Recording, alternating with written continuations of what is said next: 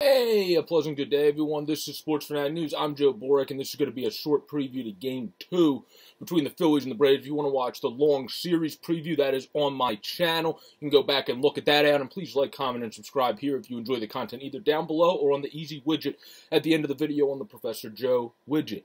Now, yesterday, of course, the Phillies got the pitching they expected from Zach Wheeler. He pitched 7 innings, only gave up 2 runs. Then Hector Neris came in, who's been really good this year, and I'm actually part of the Hector re-sign train, not as a closer, but as a regular reliever, because he's been very good since moving to that role, minus only, I want to say I remember 2 outings, one that was recent in this final month, and one that I believe was in August, if I remember correctly, that he struggled in, but once he moved out of the closer role. So he's been good in that aspect. Yesterday, the only problem was he couldn't do zilch other than Didi Gregorius' 9th inning sac fly offensively. Phillies' offense have been abysmal of late, dating back obviously to Sunday's game when they got smoked 6-0. They were able to get 1 run, and then that obviously ain't enough. You're playing Atlanta, you're playing the team that's in first place in your damn division over you for a reason. It's because they've been a little bit, obviously not very more consistent than you, otherwise they would be way ahead of you in the division, but they've been a little bit more consistent than you when it comes on both ends. I talked about that in the video yesterday. They only scored 2 freaking runs yesterday, but they were still able to pitch well enough to hold the Phillies.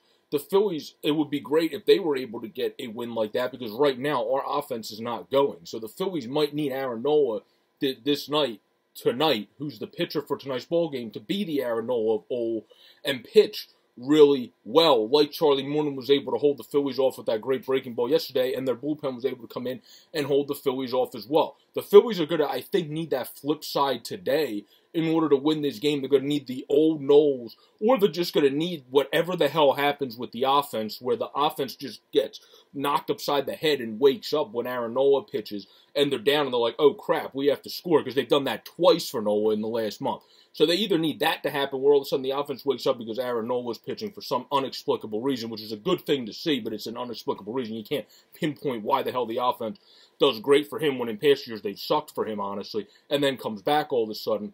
Or you're going to need the spot-on Aaron Nola, the Aaron Nola of old, and you're going to have to try to win a game like the Braves won yesterday, because this Phillies offense looked very bleak against Charlie Morton in Game 1, and they're facing a very good opponent tonight who is also left-handed, which is concerning, since our Phillies do not face lefties. Well, at 13-7 with a 3.12 ERA, Max Fried.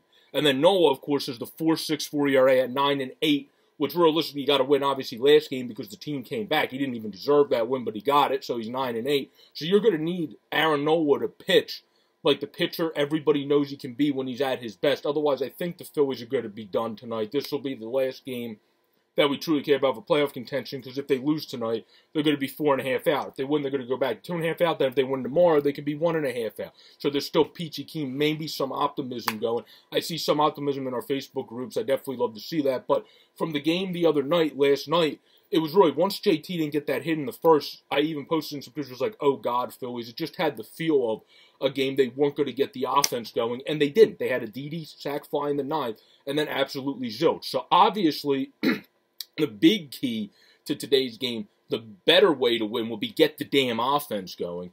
But that would only happen if it's just, oh my God, we're awake. Aaron Nola's pitching, now we can score. That way, because of late, the offense just didn't look good Sunday, and they looked pitiful yesterday as well. So you're more likely going to have to see the old Nola of old, which is the second key. Aaron Nola has to pitch like Aaron Nola throughout his career, and not this 2021 season, in order for us to win this game. And I think that's the most likely way the Phillies are going to be able to win, unless if they just keep scoring in rough shot for some reason when Knowles pitches compared to anybody else at this point of the season.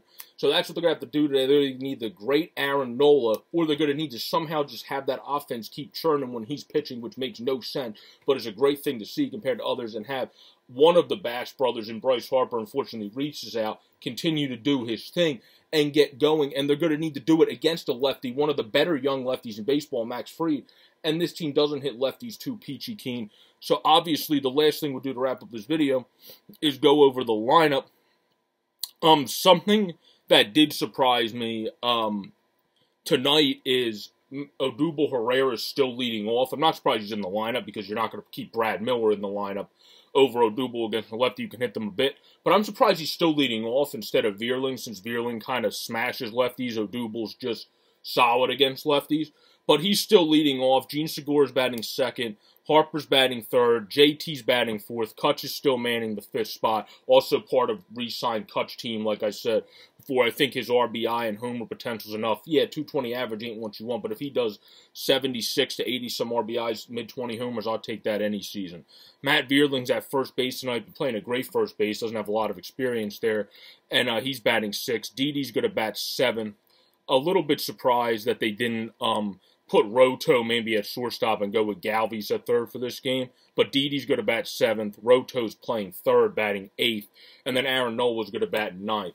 I would imagine if you see Didi struggle against lefties, you would probably see somebody else come in right-handed later in the game. You also have Alec Boehm up now, so you can use him as a pinch hitter against a lefty if you want to. He was on deck yesterday. So it'll be interesting to see what we're able to do. But that's the lineup that the Phillies got going. For the Braves, it is Jorge Soler first, Freeman second, Albies third, Riley fourth, Adam Duvall fifth, Rosario sixth, Eddie Rosario seventh, Travis d'Arnaud, 8, Dansby Swanson, and 9th, of course, Max Fried. So that has been the preview to Game 2 of the Phillies versus Braves. Phillies are going to need the Nola of all, most likely, because their offense has not been churning whatsoever lately. Or they're just going to need the damn offense to wake up like they just get knocked out of a 1970, 1969 Woodstocks party or something when Aaron Nola's pitching, because all of a sudden that offense gets going. So you only need the Nolas of old or the offense to randomly decide that they're great when Aaron Nola pitches. Everyone have a great, safe, and pleasant day. Again, please like, comment, and subscribe if you enjoy the content. Stay safe out there, and go Phillies. This is your make-or-break game, Aaron Nola. You need to show up. Peace out, everybody.